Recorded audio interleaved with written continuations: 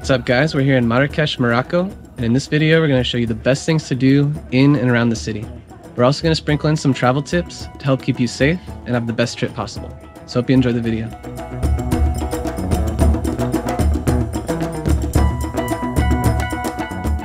The bustling city of Marrakech is located in the center of Morocco. With its vibrant colors, buzzing atmosphere, mix of tradition and modernity, and aromatic smells, it's a city like no other. Marrakech truly stimulates all of your senses at once. In this video, we'll highlight the best things to do in and around this UNESCO World Heritage City. Now let's dive in. We are Zach and Ina. We make helpful videos about destinations around the world so you can easily plan your own adventures.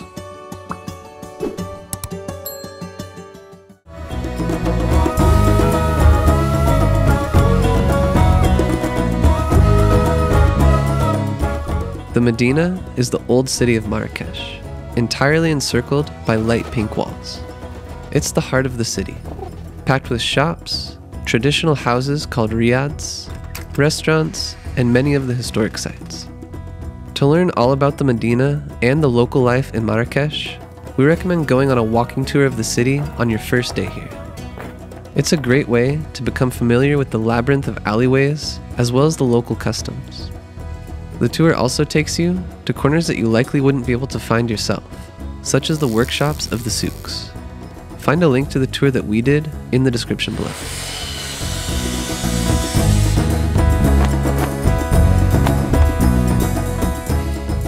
One of the nice things about the city is that it's pretty compact. It's easy to get around places by walking, but you should be careful crossing the streets because even if there's a crosswalk, it's not guaranteed that these cars are going to stop for you, so wait for your moment and you should be good.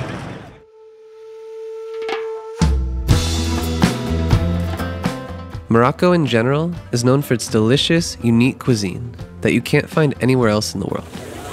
Some staples that you have to try include couscous, meat brochettes, and the most iconic dish of all, tagine, which usually includes some kind of meat, like chicken, beef, or lamb, that is left to simmer and slow cooked with herbs, spices, and other ingredients, such as dates, potatoes, and vegetables.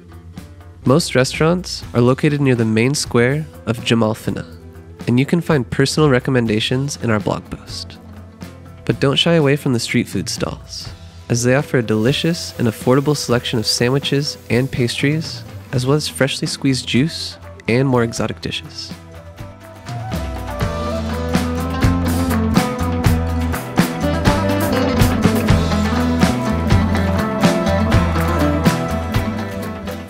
You can't leave Marrakech without visiting one of its historic sites. The Saadian Tombs are a 16th century burial ground of the Saadian dynasty, which ruled over Marrakech between 1524 and 1668. The mausoleums are beautifully decorated and are set amidst a garden. The tombs were walled up by the following ruler to keep his predecessors out of sight and mind, and was only rediscovered in the early 20th century when aerial photography exposed it. If you think this historic spot has beautiful designs, wait until we show you the palaces in just a moment.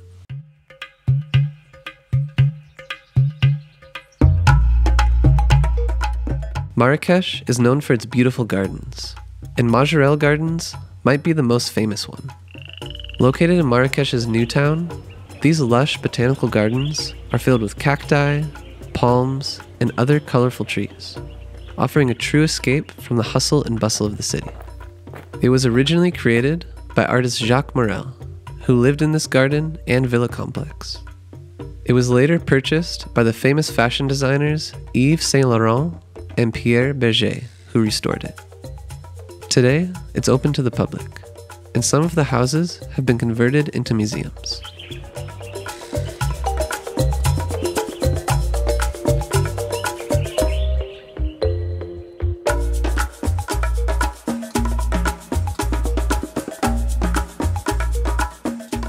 The Mellah, or Jewish Quarter in Marrakech, is another interesting area to visit. Located near the beautiful palaces that we'll discuss at numbers 4 and 3, this quarter was once home to a sizable Jewish population.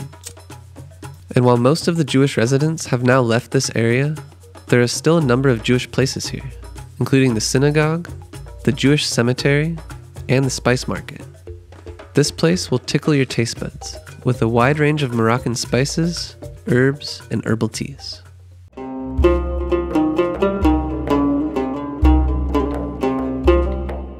Marrakech is known for its traditional souks, which are basically markets or bazaars. In the past, a souk was an area where merchants passed through the city and traded goods. As such, you can find them in different corners inside and outside of the Medina. What makes the souks in Marrakech remarkable is the wide variety of exotic items that you can buy, such as babouches, lanterns, ceramics, carpets, and leather goods.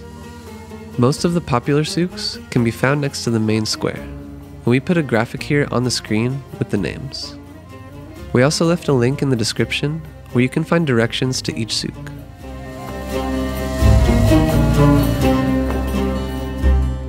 When you walk through the souks, you will notice that a lot of the vendors will talk to you, trying to get you into their shop. But if you don't want to buy anything, just say shukran, thank you, and just walk away. And if you do want to buy something, make sure to bargain, because usually the price that they will offer is a little bit higher. So haggle down and make sure that what you pay in the end is comfortable for you.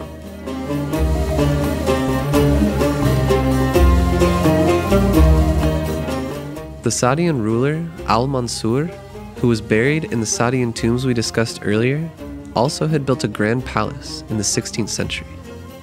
And although it stands largely in ruins today, it's easy to take a journey back in time and imagine the beauty it once had. Step foot inside and you'll see its grandeur, with mosaic tiled floors, ruined pavilions, and high enclosed ceilings. Make sure to go to the top of the walls, where you can take in the views of the palace from above, as well as across the Medina.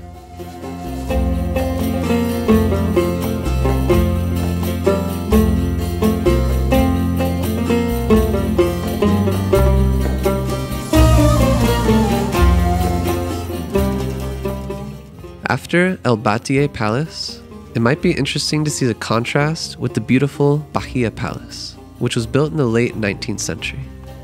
The interior decoration combines colorful tiles, painted ceilings, and ornate wrought iron features that showcase a lavish lifestyle. The beautiful courtyards with banana leaf plants and trees are a tranquil break from the buzzing city.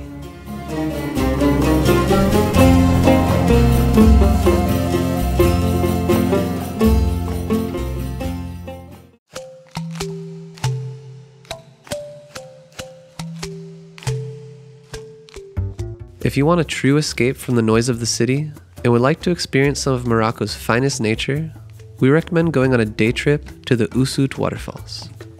With a height of 110 meters or 360 feet, these are the tallest waterfalls in the country. A day tour from Marrakech allows you to spend around 4 hours at the falls, which is plenty of time to hike down to the river, take in the beauty, do a short boat ride to get closer to the falls, and then hike up again. There are many restaurants with a stunning viewpoint as well, on your way towards the exit. And as a bonus, you'll also encounter many macaque monkeys who call this place home. We really enjoyed this day tour, and we left a link to the one that we joined in the description below. If you have more time to spare than just a day, we also recommend venturing to the High Atlas region and the desert. You'll need at least a few days to really enjoy these unique landscapes, and we explain all about it in our full Morocco video.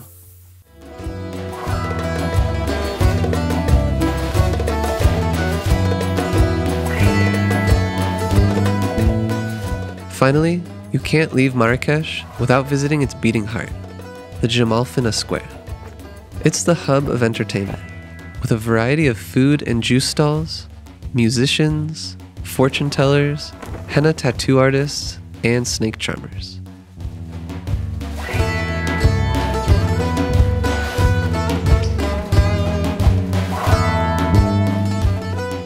The square really comes to life in the evening, and can be a bit overwhelming for some people because of its loud noise and large crowds.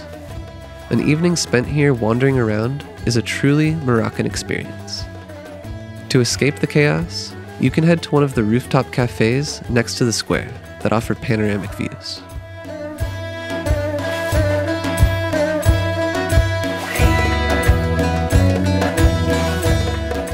Don't forget to check out the Koutabia Mosque, which can be found right next to the square. It's Marrakech's most famous landmark, with its large minaret that is visible from every direction. There are a few things to do in Marrakech that we didn't mention, and we've included a list of those on the screen here for you. If you're planning your Morocco trip, we recommend keeping things organized with our interactive travel planner. Find a discount code below. We also included important links that you'll need for your Marrakech trip in the description, such as a full travel guide with where to stay and where to eat, as well as directions to get to each spot that we mentioned. We'll catch you on the next adventure.